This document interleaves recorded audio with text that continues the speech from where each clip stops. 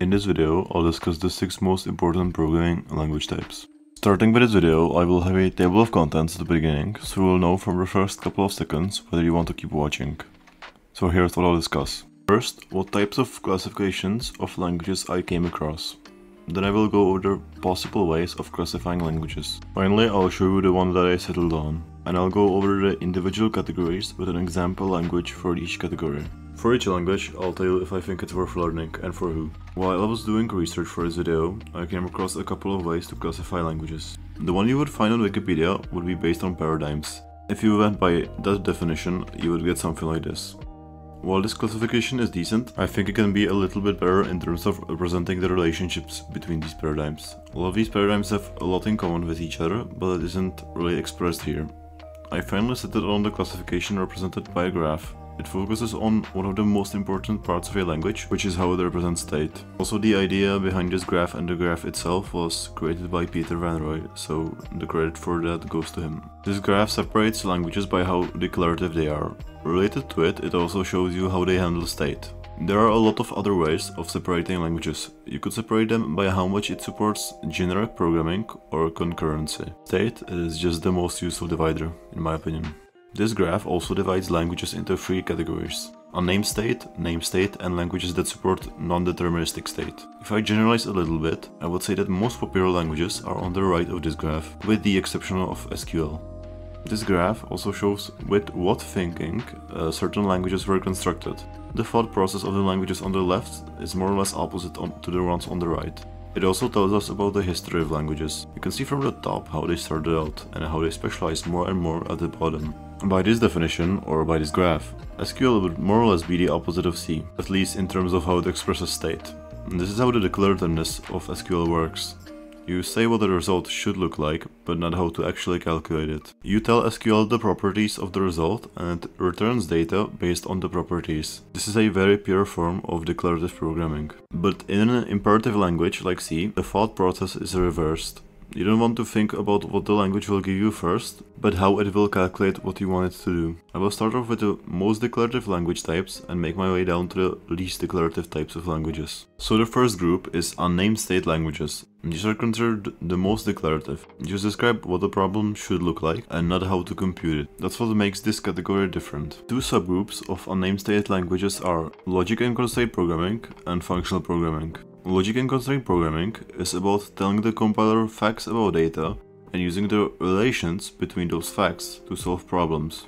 To explain it quickly, it's about rules and facts and using queries to extract information from it. I'll be a bit more specific when I explain Prolog. They are usually untyped, which means that they either don't have types or there is only one type.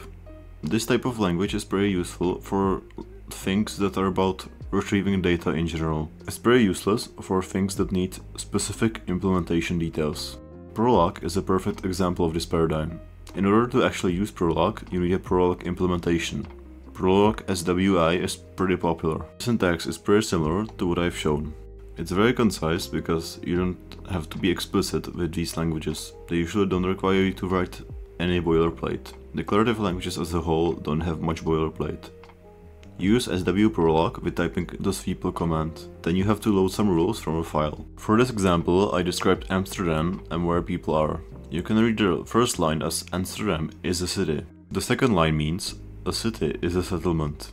And the final line means that settlements have people. I saved this logic into a file called city.pl. Even from this simple example, you can probably see how you can store some pretty complex logic. You load the file with sweeple city.pl. You can now ask the compiler questions about the facts that you just described. I want to know whether Amsterdam has people, so I ask this question, and I get true as a result. I can also ask about things that don't have any relations at all. For example, I can ask if the sun has any people, and I get false. The main use case is AI and storing logic. It's more of a special use case language, but I recommend trying it if you're interested. It's worth learning since the time investment isn't that extreme. I've already made a video on functional programming, but I'll quickly summarize what it is. FP is a paradigm about composing a program entirely of functions, but not of normal functions. They're composed of pure, also called mathematical functions. These functions have no side effects, which means all they do is take in the input value, do some computation on it or process it somehow, and then return it. What you aren't allowed to do in these functions is, for example, to take in a value, compute it, but also print to the standard output. That would be a side effect. Haskell is probably the most popular implementation of FP. The syntax is very different from languages with C-like syntax, which are most modern languages. There really aren't variables in Haskell, only functions. But those functions can return a static value, making them more or less constants. The core of Haskell is obviously functions, which are declared like so. I would recommend learning FP if you want to try programming in a completely different way if you're used to OOP. I would definitely also recommend it after you've learned the mainstream paradigms, since it's more niche. The next category are languages which are in between, also known as non-deterministic state languages. This category is a bit unique, and for that reason I will only go into the example of the language to showcase what I mean. With a couple of exceptions, these languages really aren't that popular. In fact, the only real example with decent documentation that I could find was Oz. The reason Oz is in this category is because it supports non-deterministic programming. And I should probably explain first what non-deterministic programming is. Non-deterministic programming means the ability for the program to specify its own alternatives in the program flow. But it's not even close to the way, say C, does program flow. These modifications are not specified by the programmer, but rather the compiler. The compiler decides which of these alternatives the program will take. I'll call it ND programming from now, because the name is too long. Oz without ND programming is actually fairly understandable. It reminds me of Lua. But I want to talk about ND, so here's how Oz implements it. For ND, the most important thing is the this keyword. Use it to specify that the compiler would need to make a choice at this point.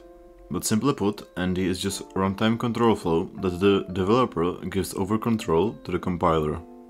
I personally don't plan on fully learning this language anytime soon, but if the idea of ND programming is interesting to you, you could learn it. But for most developers, I don't think it's really that necessary. These are the languages that are considered very imperative. You explicitly specify how you want to compute your results. The three categories are Dataflow and message passing, message-oriented programming, and shared state OOP. These are the most common languages, and the ones on the right generally have the most required boilerplate.